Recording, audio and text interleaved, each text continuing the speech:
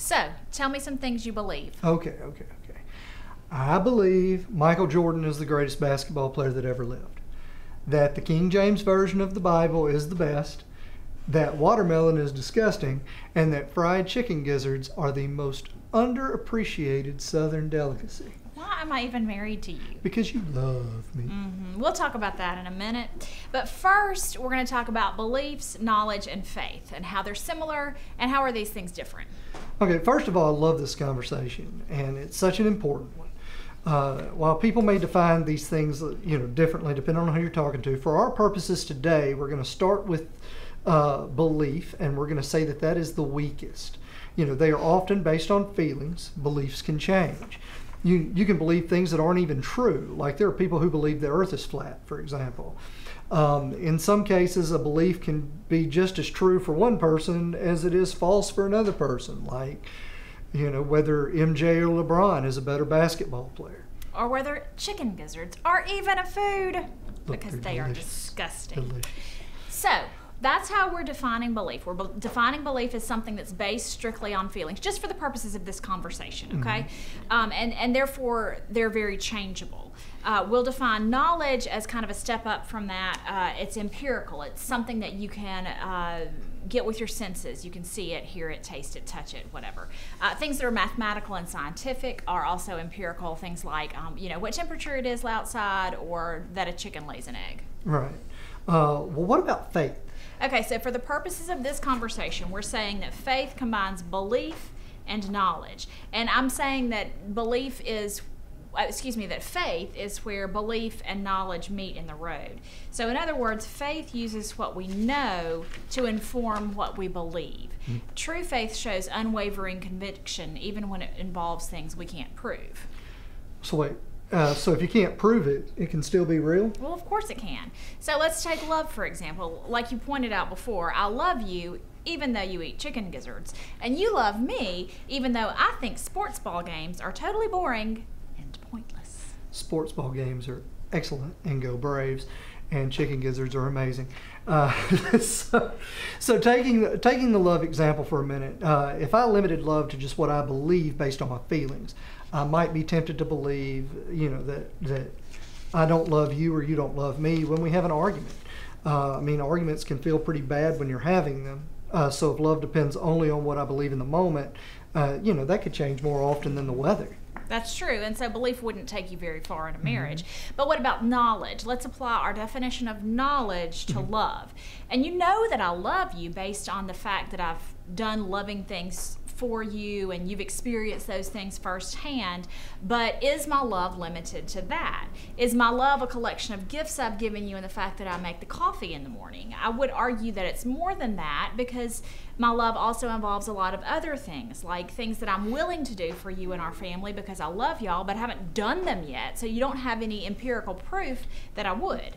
Right, so to really begin to understand something as big and complex as love, we have to, first of all, understand that, we can't quantify that necessarily. We can't, it's not all tangible all the time, and we have to combine both our knowledge and our belief. So when I say I love you, I'm really saying my love is not based on just my beliefs or just my knowledge, but both together. I have faith in our love and on your love for me, and I want you to have faith in my love for you as well. Right, but that's not that romantic, so don't put it on a Valentine. Okay. Let's use the same concept, though, and apply it to whether God exists. All right, we're getting deep now. So first we'll look at a couple of scriptures. I'll even read them from the King James Version because I love it. Thank you, baby. You're welcome.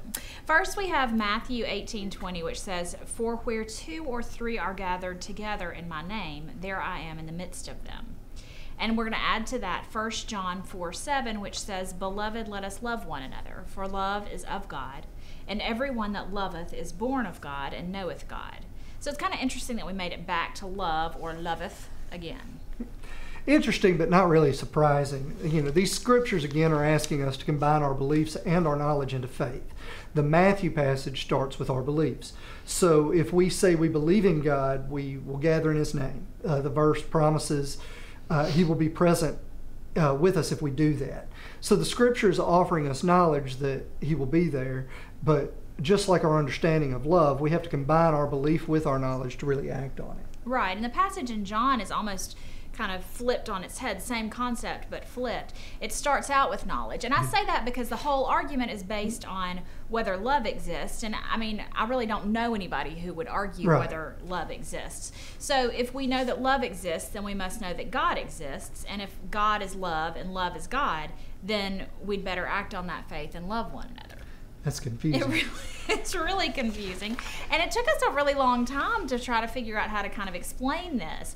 But I think that's also because things are intertwined. Like we started out trying to kind of separate belief from knowledge and from faith at the beginning of the conversation so we could even try to have the conversation. Right. And so many people try to put God in a box. Well, going back to talking about the existence of God. Non-Christians, even Christians sometimes, require or try to find proof that God exists, that we put our hands on. But I would argue that it would be harder to prove God doesn't exist than prove that He does. So when people ask me, how do you know God exists? I always respond with, how do you know He doesn't? Our knowing God doesn't require proof or knowing everything about His nature. It's a personal relationship that we pursue through prayer, Bible study, and through how we treat the people around us. And it's so much more than a feeling, too. Sometimes you can feel very close to God, sometimes far away. Those are human shortcomings. God's realness, it doesn't change based on how we feel about it. It doesn't change the sacrifice Jesus made for us on the cross, or that the only way to heaven is to accept that sacrifice. Those are true always. There's one more verse I'd like to share on that point, and that's in 2 Timothy 1:12. For which cause I also suffer these things. Nevertheless, I am not ashamed, for I know whom I have believed, and am persuaded that He is able to keep that which I have committed unto Him against that day. Kind of a complicated verse, but this is a letter from Paul talking about how much he's willing to sacrifice or so willing to suffer for Christ's sake, because he knew who he believed in. He knew he believed in Christ. And, Paul is saying that he is persuaded, or he has accepted, that Christ's sacrifice for him has covered his sin, and that, keep that which I've committed unto Him against that day means, I believe in this sacrifice, and I know that Christ is going to hold up to His end of the bargain, when the time comes, in eternity. Right, and that's really what faith is. It's a product of what we believe and what we know. And the truth of the matter is we can never know anything, and we certainly shouldn't believe everything. Did I say we can never know anything? I meant we can never know everything. Right? I certainly hope we can know some things. Right. But we can step out on faith, because we can take that little box of things we know and the big cloud of things we believe, and we combine them to create something that is greater than either of those things alone, and that's faith in the truth. Right. Want to pray? Yeah, let's end with a prayer today. If you'll bow your heads and join me, please.